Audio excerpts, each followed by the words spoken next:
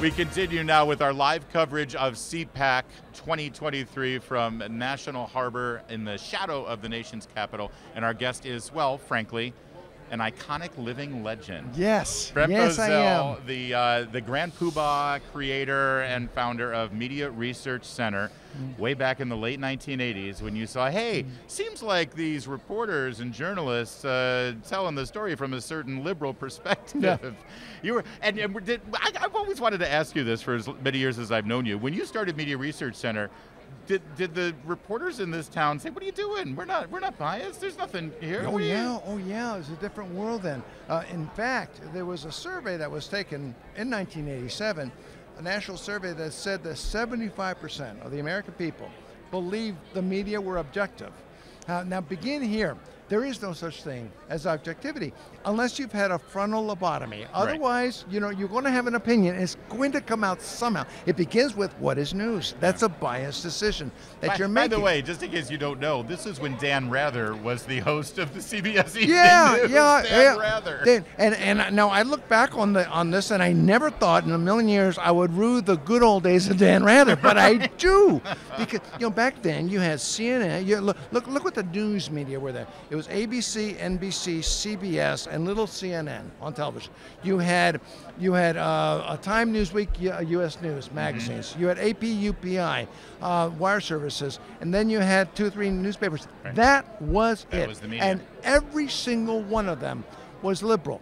But here's the distinction: they had a liberal bias. They didn't have a leftist agenda. Yeah. The liberal bias manifested. They were tougher on Republicans when they were interviewing them, and they would cater to liberals. Yeah, they distorted the story. Yeah, right. You know, and I believed that the conservative movement was never going to win the battle of ideas if our ideas were prime rib going into through the filter and coming out raw sewage to the American people, and that's what was happening.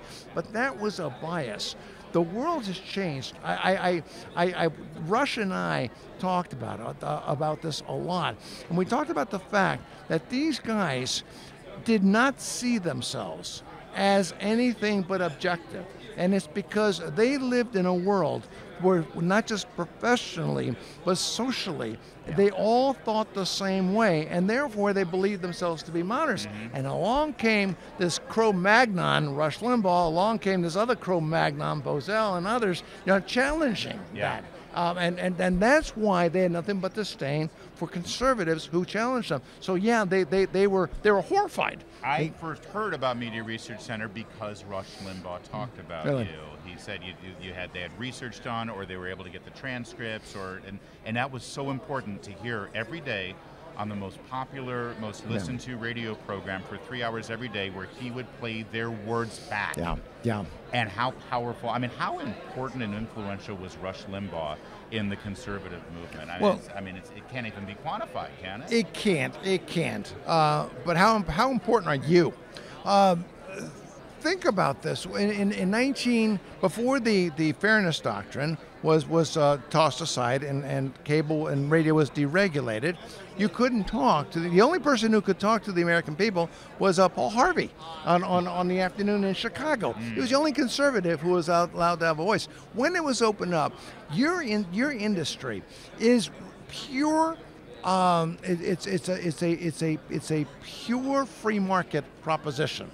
If Larry O'Connor is not popular, his show is canceled, as it should be. Well, there's a reason why you've been on year after year after year, because you have an audience that wants to come to you. That's what you should have in the media today. Look at CNN. CNN is falling apart. CNN could be, I was telling this story today, but just to go a little step further. There was a new president that was named at CNN. This is about 10, 15 years ago. And I knew him, and I called him and I said, I'm going to do you a favor. I'm going to do you 2 favors.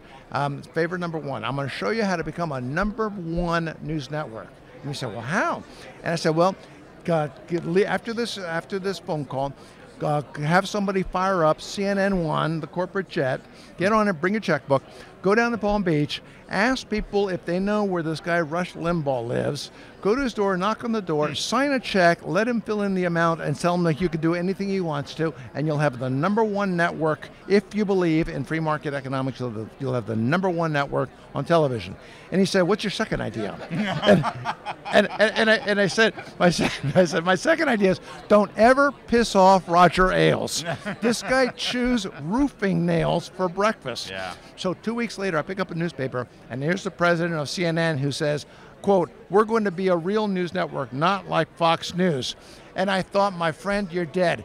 I went to see Roger a couple weeks later, got off the elevator on his floor. Here's a sign right off the elevator, just there on the wall. And it says, "We're going to be a real news network, not Fox News." And I said, "Roger, why is that there?" And he said, "Just to piss me off." Yeah. And 2 weeks later, the guy was gone. There it is. If CNN were simply an open news network, they would do fine. Yeah, I told you, living legend, Brent Bozell. What a great story.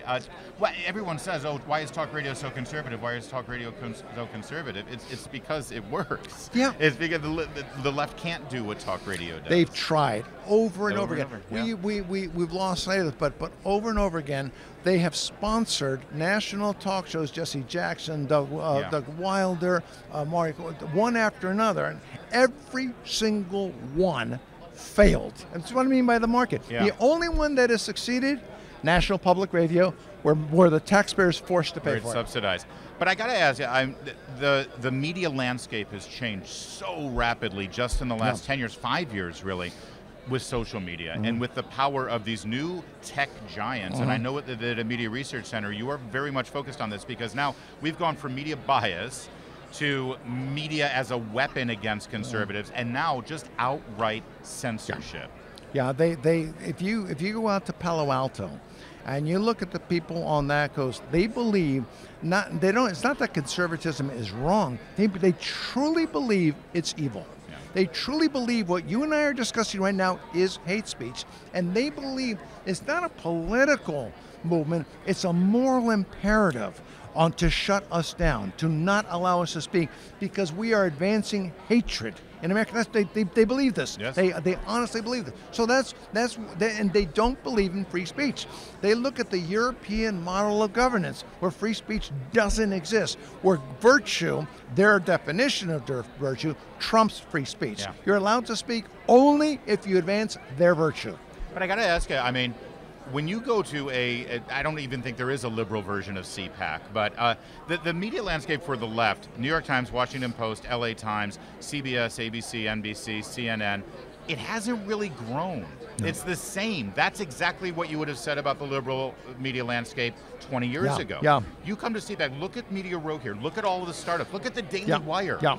And now they're making movies, and they're doing television shows, and we're getting into the pop culture now with streaming. There's growth in conservative, traditional American messaging that you don't see on the left. No, and they're trying new networks, but they're underwritten by George Soros. And they have to be there. Again, there isn't a market demand for this. But here's the warning flare. And I wrote about this in a book a few years ago. This is why I like you, because I'm always optimistic and happy talk, and you're like, yeah, Larry, hold on. Be careful. No, but reality, because this is exactly what happened. I wrote about this in a book, that we were winning, and winning dramatically when we were fighting media bias. But I warned, look what a rat does when it's cornered. It instinctively lunges for the jugular. And I warn in this book, the media are going to go for the jugular. They're never going to become fair and objective. They're never going to go in that direction. They're going to get personal, and that's exactly what happened. Now, we didn't see social media coming. We didn't see those things coming. But the mindset is one of destroying the conservative movement. It's ugly. We must never lower ourselves to their level. As we were talking about, off air, we're talking about, just laugh at these. We had a panel here at CPAC. We were talking about this media bias, and we had fun. Yeah, we did. We laughed. We got to laugh at them. We've got to mock them. We've got to show them how ridiculous they are. And by the way, and there goes our Christmas card invitations. Oh, it's so sad. But that was Rush's strength. Happy warrior. Andrew Breitbart, happy warrior. There's something to that. Yeah, but Larry, it's your and you're strength. like that too. Larry, it's your strength. I don't know that I've ever been on your show where at one point or another we didn't laugh. Liberals don't laugh. Yeah. If watch NPR, they're so they're serious miserable people. because They're they have humorless. to look Yeah. at awful things in the world. So we're winning. We are winning. All right. We are winning. We'll leave it Ronald at Reagan. that, Yeah, we are winning. Be happy warriors. Be storytellers. It'll all take care of Brent itself. Bozell, Media Research Center. There's more to come on O'Connor Tonight.